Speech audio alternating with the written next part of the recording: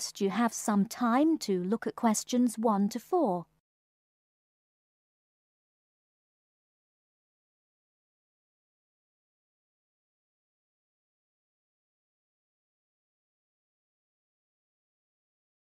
Listen carefully and answer questions 1 to 4.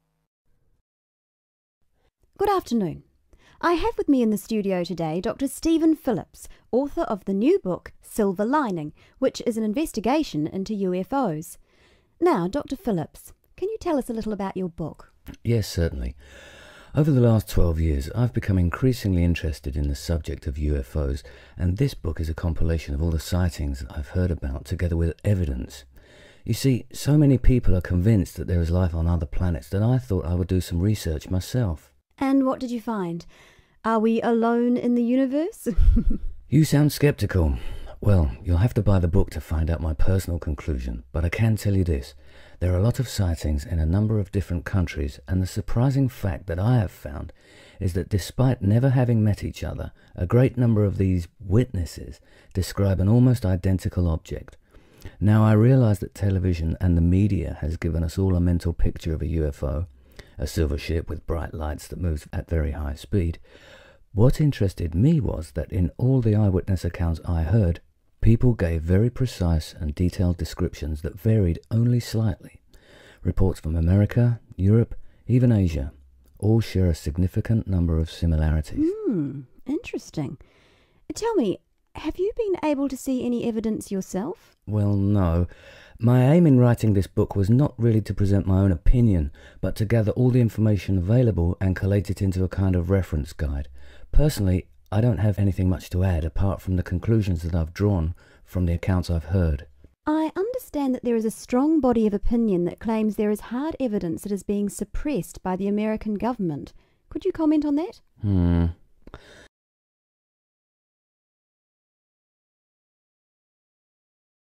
Before you hear the rest of the conversation, you have some time to look at questions 5 to 10.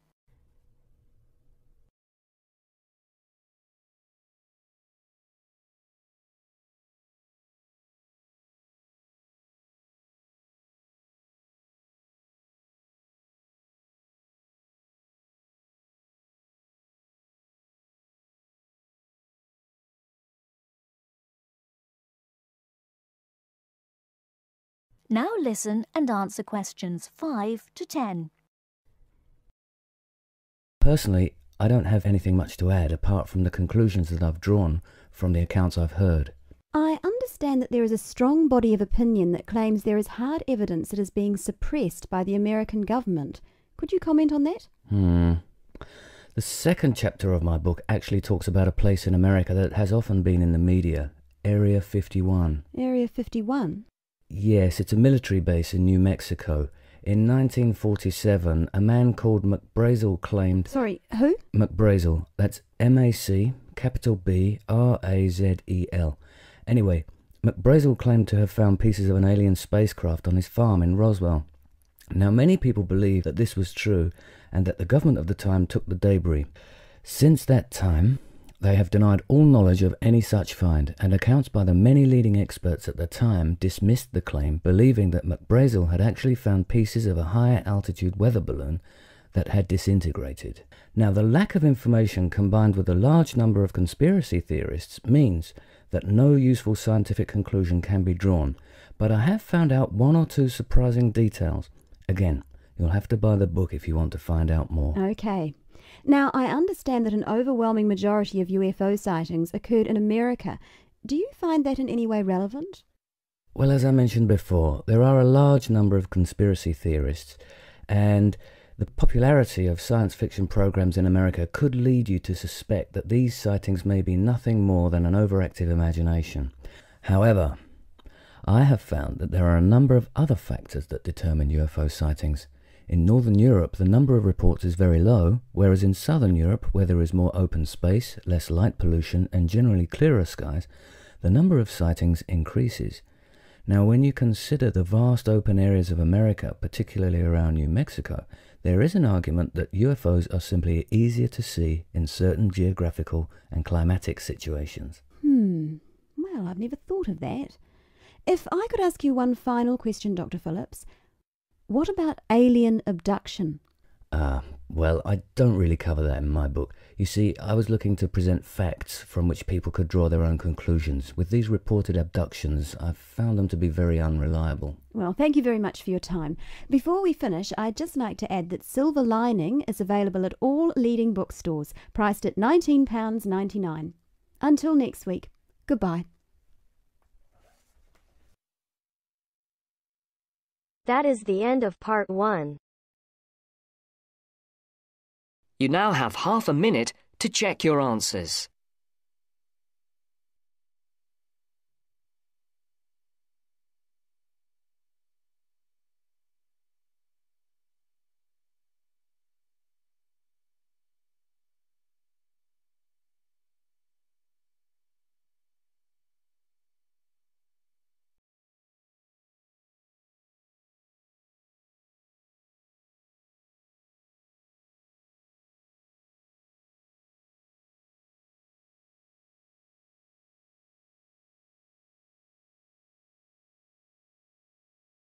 Now turns to part 2. Part 2. You will hear a telephone conversation about a job vacancy. First, you have some time to look at questions 11 to 15.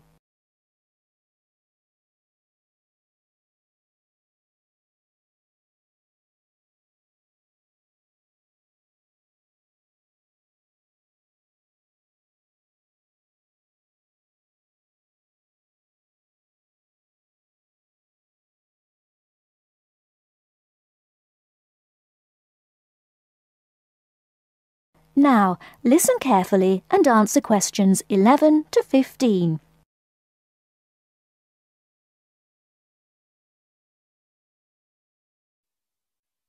Hello, Top Job Employment Agency. Ellen Sykes speaking. How can I help you? Good morning. My name's Steve Collins and I'm calling about the call centre job advertised in today's paper. For an operative handling credit card inquiries? Yes, that's right. The wages and working conditions are all in the ad, so what I'd like to know now is what the work actually consists of. I should explain that I'm a student looking for a summer job, not long-term employment. That's okay.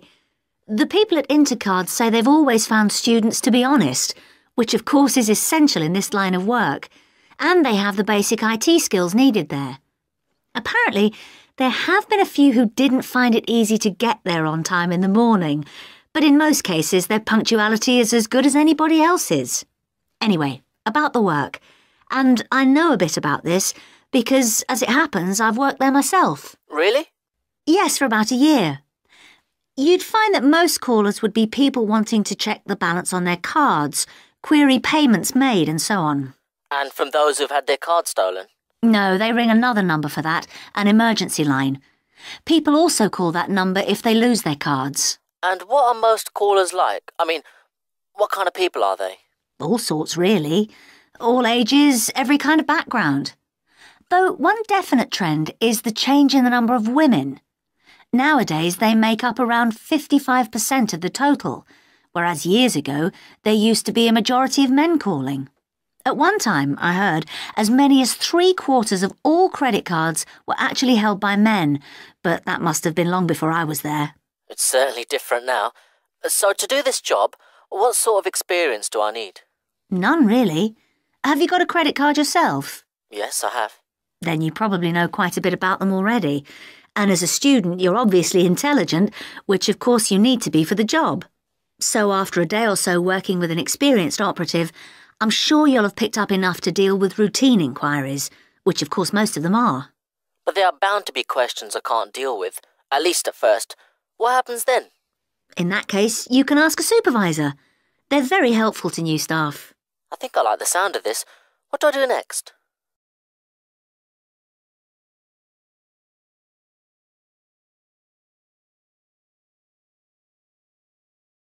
Before you hear the rest of the talk, you have some time to look at questions 16 to 20.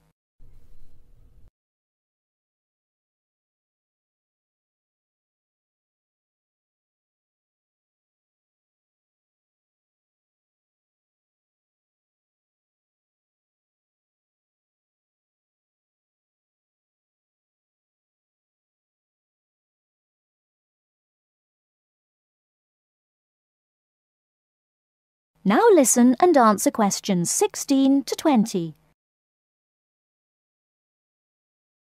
Can you get over there for 9:45 on Monday morning for an interview? Definitely, yes. Whereabouts are they? In Riverside Business Park. Do you know it? Yes, I've been there once. How do you usually travel? By bus. Right. So you take either the 136 or 137 to the bus station, and when you come out of there, you turn right. Along Orchard Road, that is. The road from the railway station? Yes, that's right. You go past the petrol station next to the car dealers, then carry on down the road. Do I take the first left at the main car park? Well, you could do that and walk up Newfield Avenue alongside the shopping centre, but it's a long way round. I'd suggest continuing along Orchard Road with the water company and then the insurance offices on your right. They used to be local government offices, by the way. Yes, I remember those. And you keep going until you reach the advertising agency. Now, facing that is a small road called Cherry Lane. There's a newspaper office on the corner, and opposite that is a big hotel, so you can't miss it. And how far down that road is it? Well, they aren't actually in Cherry Lane. You walk as far as the next junction and turn right into Armand Drive at the mail centre. Intercard is in the third building on the right, between the airline offices and the shipping company. Fine. I'll be there on Monday. Thanks very much. Bye. Good luck. Bye.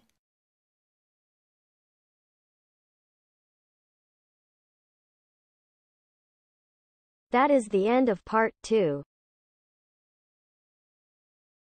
You now have half a minute to check your answers.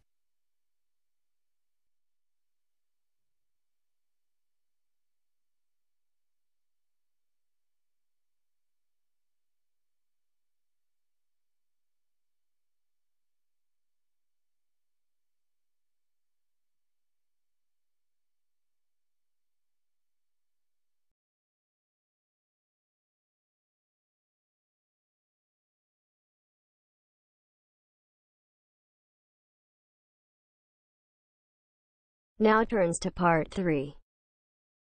Part 3. You are going to listen to a radio programme about buying a house. First, you have some time to look at questions 21 to 25.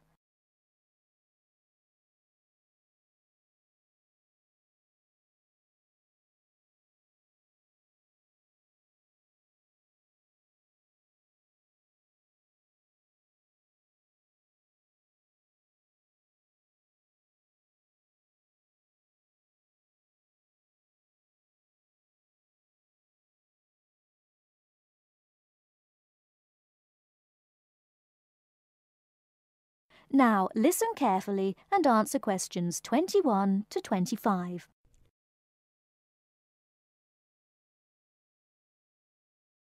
Good afternoon, listeners. Today, I'd like to welcome Edward Fox, who is going to talk to us today about buying a house. Edward. Thank you, Eunice. For most people, at least, buying a house is a major life event, and probably the single most expensive item you are ever likely to buy. It is also a place that you can make your home. Therefore, thinking carefully before you make a purchase is of the utmost importance. One of the most important things to consider before buying any property is the location. Because remember, it is where you plan to spend a large part of your life, or indeed the rest of your life in some circumstances. Therefore, consider the type of life you enjoy leading.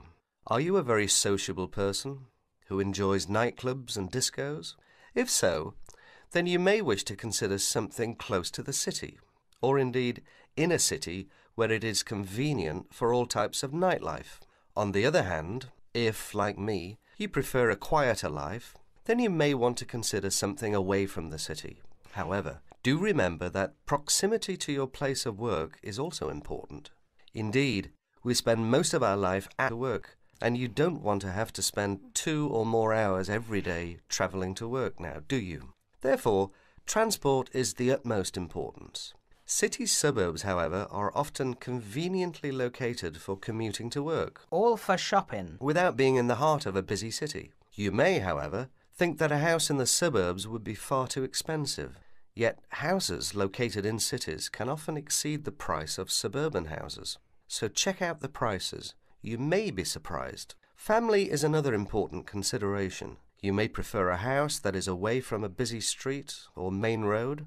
And of course, remember that children have to attend school. Is there a good school in the area, or would your children have to travel a long distance to get to school? Therefore, if you have children, or you plan to have children, location is a very important factor. And of course, remember that a family influences the size of the property.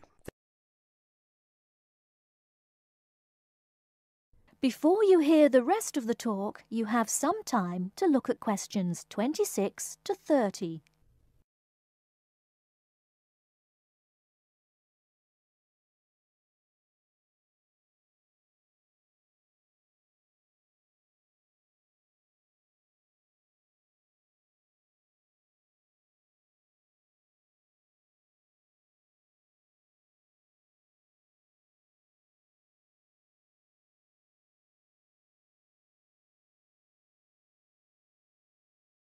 Now listen and answer questions 26 to 30. And of course, remember that a family influences the size of the property. There are, of course, various types of houses. There are detached houses which stand alone and are not joined by to another building. Then there are semi-detached houses, which incidentally are the most common, and for good reason, because they are less expensive than detached houses. This is because they are, in fact, two houses joined together, and therefore take up less space. And finally, there are townhouses, which are many houses joined together to form a long row.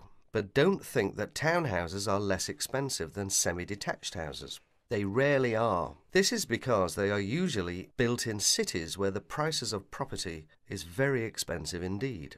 The age of property is another consideration. If you're considering buying an old house, beware. You may be faced with expensive repairs and renovation bills. So have the house thoroughly checked by a professional surveyor before you decide to buy. But then again, there are things you can look for yourself. Things such as the condition of the woodwork, especially doors and windows that can be expensive to replace. More importantly, make sure all the fixtures and fittings, things such as cupboards, sinks, taps, bathtubs, are all in good working order, because replacing kitchens and bathrooms can be a very costly business. And don't forget the garden. If the property has one, if you enjoy gardening, then fine. But if you don't enjoy gardening, then you may prefer a small garden as opposed to a big one. But even if you do enjoy gardening, it is important to remember that gardens take up a lot of your time. So keeping a garden in good order may be very difficult if you work long hours. One final thing is the general feel of the place. Does it have a good atmosphere? And most importantly of all, would you feel comfortable living there? Thank you, Edward. But I'm afraid that's all we have time for today. But I'll be back next Wednesday when my guest speaker will be talking about buying a computer. So until then, bye for now.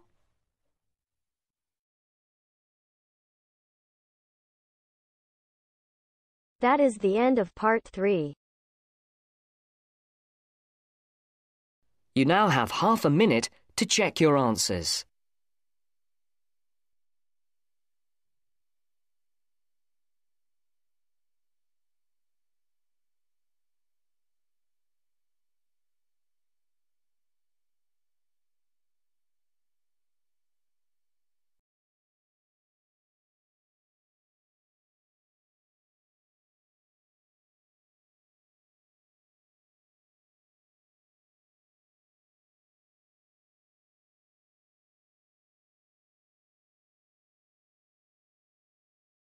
Now turns to part 4. Part 4. You will hear a wildlife expert giving a talk to a group of bird lovers in the UK about a species called the tawny owl. Before you listen, you have some time to look at questions 31 to 40.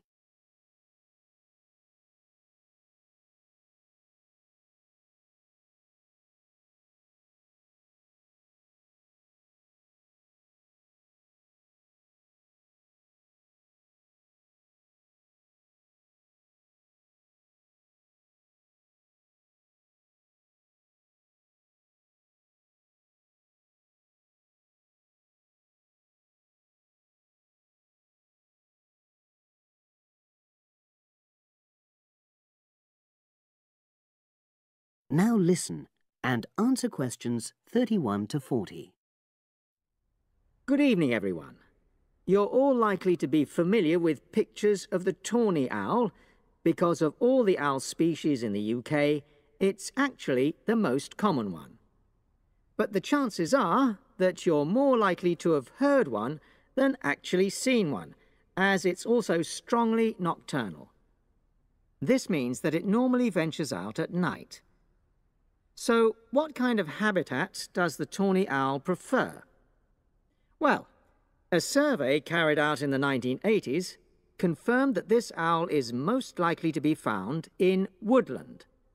If you look at a map of tawny owl distribution across Britain, you'll only see gaps in the treeless marshy areas of eastern England and in some of the more upland parts of northwest Scotland. However, you can sometimes find populations of tawny owls in urban areas too, either in parks or in large gardens. The tawny owl shows some obvious adaptations to its natural habitat. For example, both its wings and its tail are short, which helps it to maneuver through the trees. Also, the bird's plumage is a mixture of brown and grey, and this provides suitable camouflage for when the owl perches up against a tree trunk. Then there are its large eyes. The tawny owl's visual capacities are considerably better than those of humans, and although it can't see in complete darkness, it's sufficiently well equipped to be able to navigate its way around woodland on all but the most overcast nights. Another factor that contributes to the tawny owl's success as a hunter is its excellent memory of the layout of different areas. If you combine this ability with the owl's strongly territorial and sedentary nature, most populations of tawny owl are sit-and-wait predators, you realize that it has a good opportunity to predict where prey might be found. Finally, as well as having large eyes, the owl's sense of hearing is excellent, and this helps it to locate potential prey as it sits on its perch.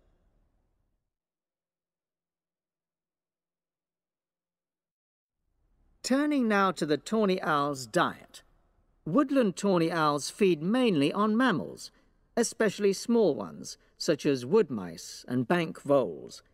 But they'll also take things like frogs or bats, or even fish, if they happen to be available. In urbanized landscapes, the owls seem to prey more on birds. So there are some differences there. Let's just look briefly now at survival rates in the tawny owl. Young tawny owls face a difficult time once they leave home, and 2 out of every 3 are likely to die within their first year. So, with such high mortality levels, it's a good job that established breeding pairs can produce young over a number of seasons and maximize their chances of passing their genes on to the next generation of owls. I've already mentioned the sedentary nature of the tawny owl, but it's not just adult tawny owls that are sedentary in their habits. Young birds, dispersing away from where they were born, rarely move far. The average distance is just 4 kilometres.